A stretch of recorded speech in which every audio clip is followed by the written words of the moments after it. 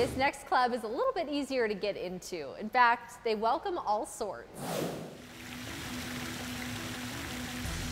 Of course you've seen the world famous fountain in the center of Fountain Hills. It shoots up water up to 560 feet. That's 10 feet higher than the Notre Dame Cathedral and 3 times higher than Old Faithful in Yellowstone Park. But Pete and his son aren't here to visit the fountain. 2 years after that, my son was born.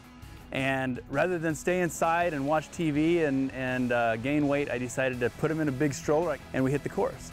And he's been on the course with me just about every day that I go out. Pete Ulibarri is a stay-at-home dad and a top-ranked disc golf champ in Arizona.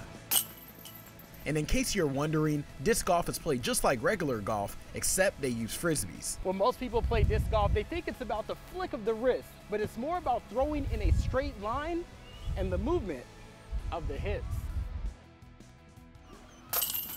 As a lover of the sport, Pete put a disc in his son Astra's hands when he was just 1.5 years old, and he hasn't let go since. It's my favorite thing ever. Since he's been this big, he's picked up little mini discs and started throwing them, and he's kind of got a cool little talent. He can emulate most of the top players in the way they putt.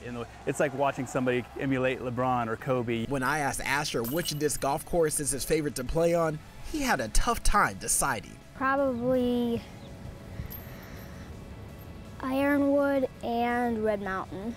Because Red Mountain has really straight, easy, short holes, so it's easy to reach them for me. Ironwood, I really like it because it's grassy and shady and really short holes. The community of disc golfers are amazing.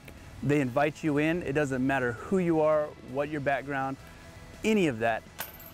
Grab a disc and come play. I love playing this sport. It's giving me something competitive to do. It's given me a whole family of people in the communities all around the Phoenix area and Arizona. For Positively Arizona, I'm Jay Russell.